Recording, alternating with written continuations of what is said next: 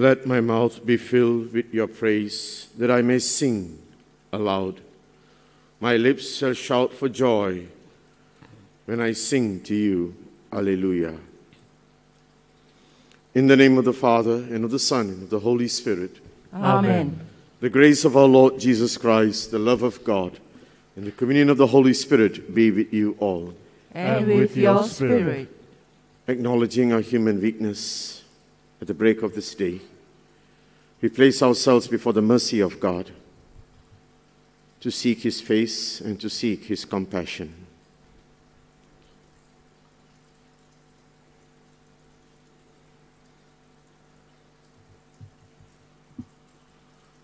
I confess To Almighty God, and to you, my brothers and sisters, that I have greatly sinned, in my thoughts and in my words, in what I have done, and in what I have failed to do. Through my fault, through my most grievous fault. Therefore I ask Blessed Mary, ever Virgin, all the angels and saints, and you, my brothers and sisters, to pray for me to the Lord our God. May Almighty God have mercy on us, forgive us our sins, and bring us to everlasting life. Amen.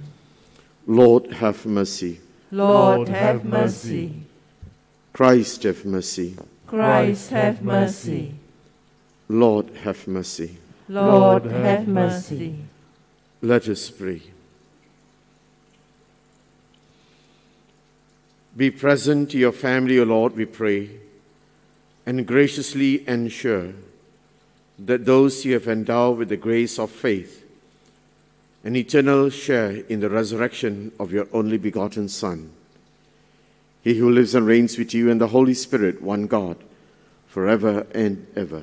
Amen.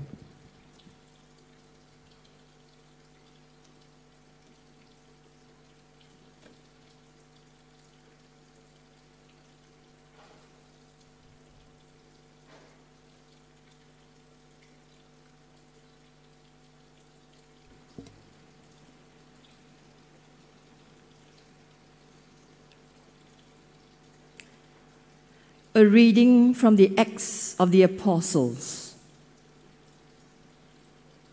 That day, a bitter persecution started against the church in Jerusalem, and everyone except the apostles fled to the country districts of Judea and Samaria. There were some devout people, however, who buried Stephen and made a great mourning for him. Saul then worked for the total destruction of the church. He went from house to house, arresting both men and women and sending them to prison. Those who had escaped went from place to place, preaching the good news. One of them was Philip, who went to a Samaritan town and proclaimed the Christ to them. The people united in welcoming the message Philip preached, either because they had heard of the miracles he worked, or because they saw them for themselves.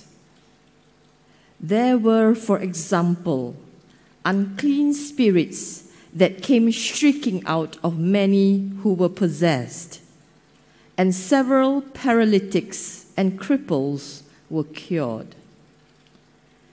There was great rejoicing in that town as a result.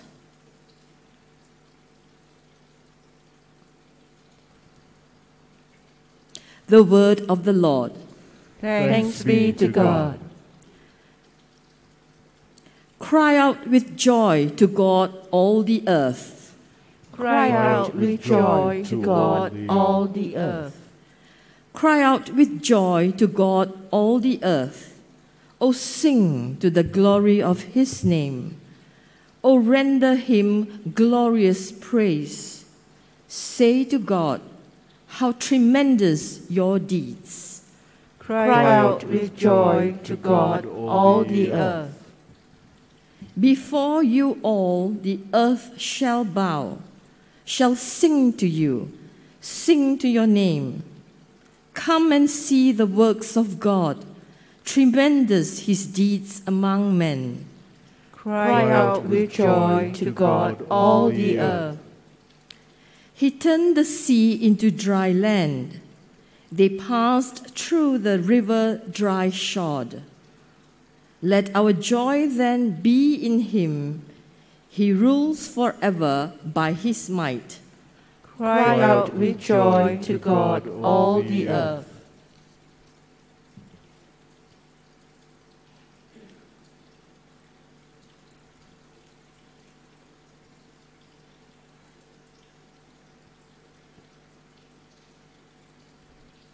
Alleluia, alleluia, alleluia, alleluia. It is my Father's will, says the Lord, that whoever believes in the Son shall have eternal life, and that I shall raise him up on the last day. Alleluia, alleluia, alleluia, alleluia. The Lord be with you. And with your spirit. A reading from the Holy Gospel according to John. Glory to you, O Lord.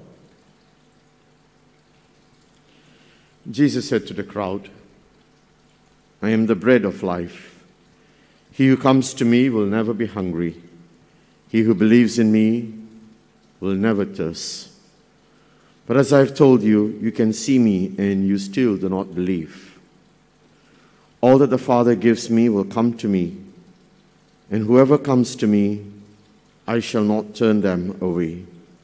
Because I have come from heaven, not to do my own will, but to do the will of the one who sent me. Now the will of him who sent me is that I should lose nothing of all that he has given to me, and that I should raise it up on the last day.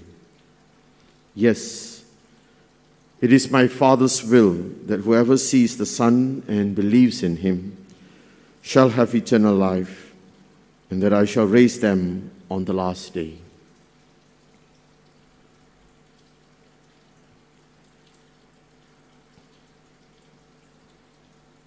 The Gospel of the Lord. Praise to you, Lord Jesus Christ.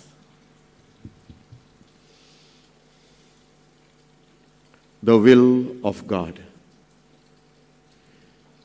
If you take a moment this morning as you begin this day, just to ask yourself in a very quiet moment, what is God's will in my life? What is the will of God in my life?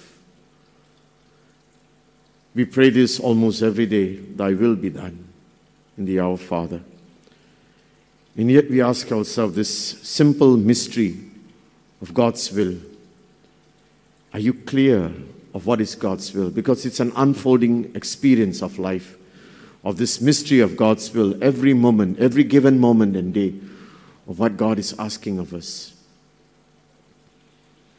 I say this to you this morning because today we have given a clear insight of Jesus' will of the Father. Jesus speaks very boldly of the will of the Father. The will of the Father is revealed today to all of us. It's in the very last line of today's Gospel. The will of the Father is for him to reveal who the Son is, to believe in the Son. And those who believe and see the Son has eternal life and will be raised up on the last day. Simple as that. To believe in the Son, to trust in the Son, and you will have eternal life and will be raised on the last day. In the old classic catechism of the church, we have always heard this: to know the Lord, to love the Lord, and to serve the Lord. That was the basis tenet or the catechesis for one who becomes a Christian, the revelation. But the question is, do we see the Son? Do we believe in the Son? Do we see the Son and do we believe in the Son? Because the consequence and the end of it is an eternal life. Jesus shows us today. You see this unfolding in the beautiful story of the Acts of the Apostles. The early Christians went through a bitter persecution, and Stephen was martyred, and Saul was filled with that fire to end Christianity. But it didn't end there. It just unfolded because it was a catalyst, a trigger to the whole experience. And how Philip and the other deacons, it's not the same Philip we had yesterday. This is Philip of one of the 7 deacons who went on to the Samaritan towns to proclaim the faith of Jesus, to show and to reveal the face of Jesus. The mission continues just to show the face of Jesus. As the Gospel of John would say, we wish to see Jesus. We wish to see the face of Jesus. My experience and your experience of the will of God is simply this: to allow others to see Jesus, to allow others to experience Jesus, to allow others to behold the mercy of Jesus, and ultimately to believe in Him, for the assurance is the eternal life and to be raised up on the last day. Jesus tells us today, that is the will of my Father. To see me is to see the Father. The Father and I are one.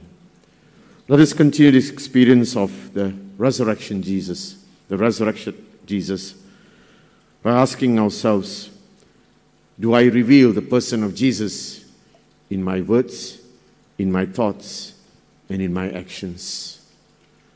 Do I manifest and mirror the person of Jesus to others?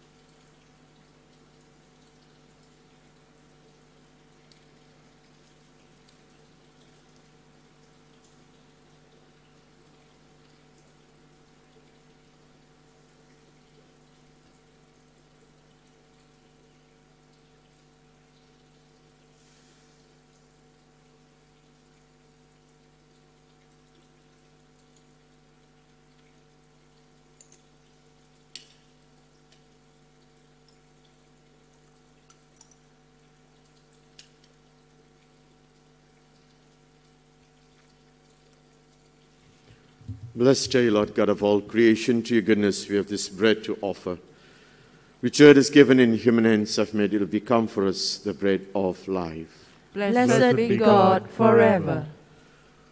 Blessed are you, Lord God of all creation. To your goodness we have this wine to offer.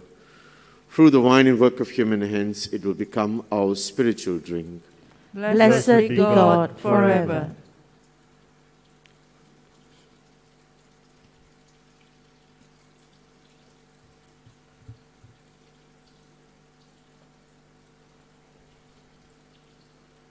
Pray, my dear sisters and brothers, that my sacrifice and yours may be acceptable to God, the Almighty Father. May the Lord accept the sacrifice at your hands for the praise and glory of His name, for our good and the good of all His holy church.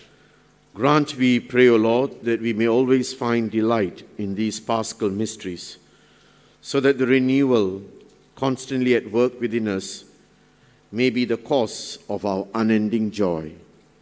Through Christ our Lord. Amen.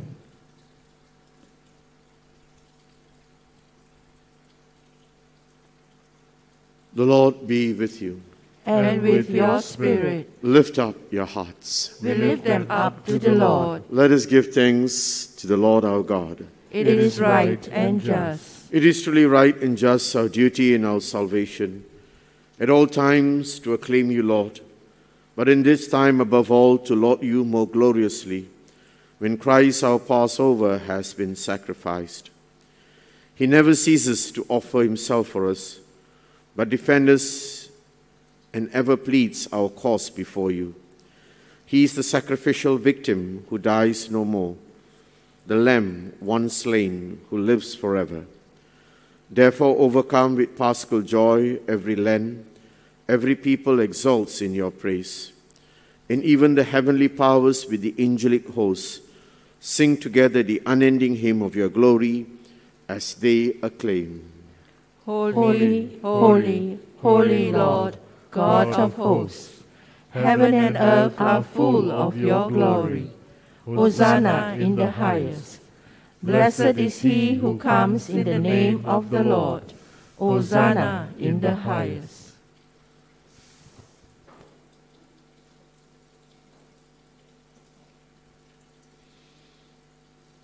You are indeed holy, O Lord, the fount of all holiness. Make holy, therefore, these gifts, we pray, by sending down your Spirit upon them like the dew fall, so that they may become for us the body and the blood of our Lord Jesus Christ. At the time he was betrayed and entered willingly into his passion, he took bread. And giving you thanks, Father, he broke the bread. He gave it to the disciples, saying, "Take this, all of you, and eat of it. For this is my body, which will be given up for you."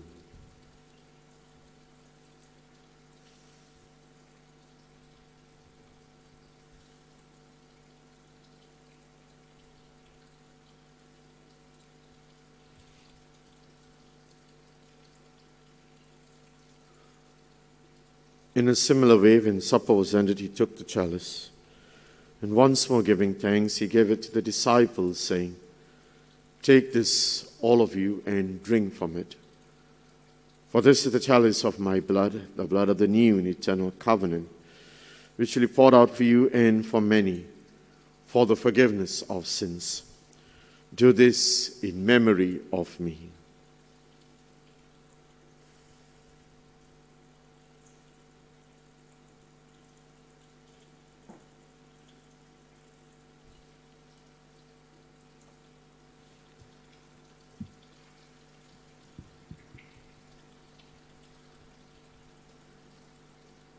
The mystery of faith.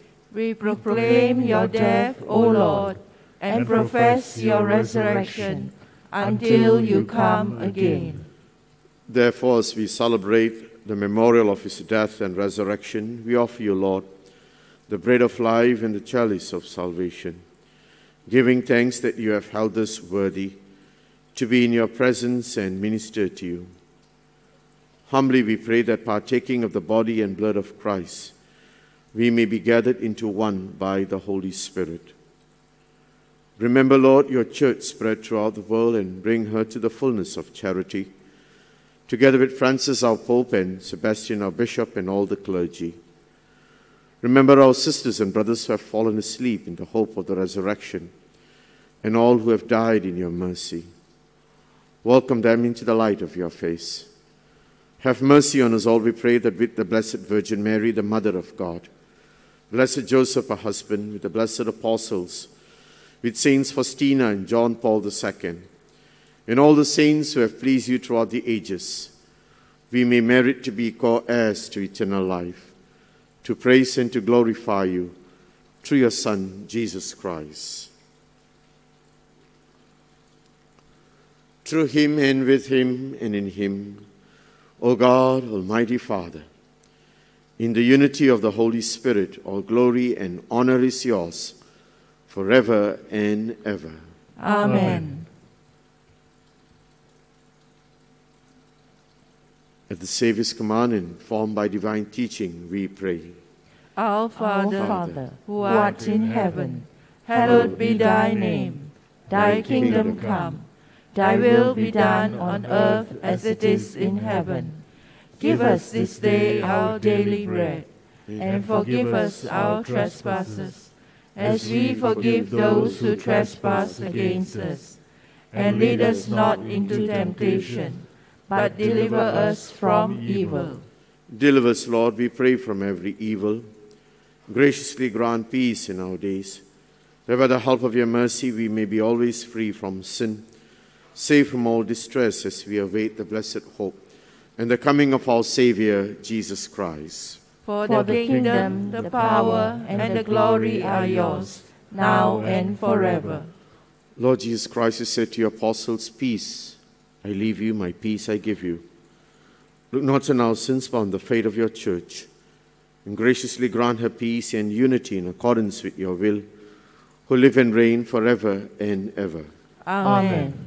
My dear friends, the peace of the Lord be with you always. And with your spirit. Let us offer that peace to one another. Peace be with you.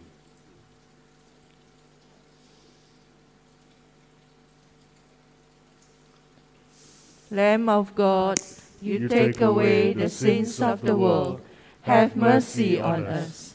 Lamb of God, you take away the sins of the world.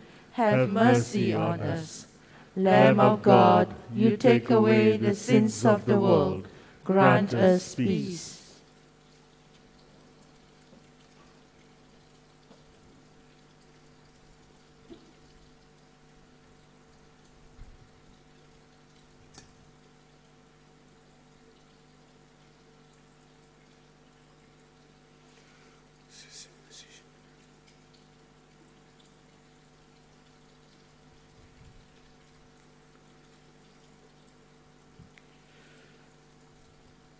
Behold the Lamb of God.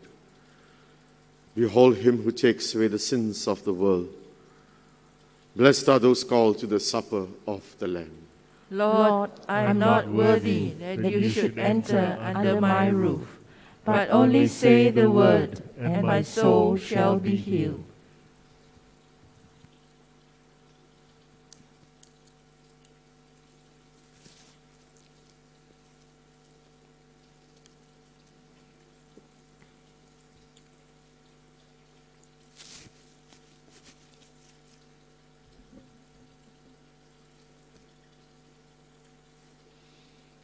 The Lord has risen and has shown his light upon us, whom he has redeemed by his blood.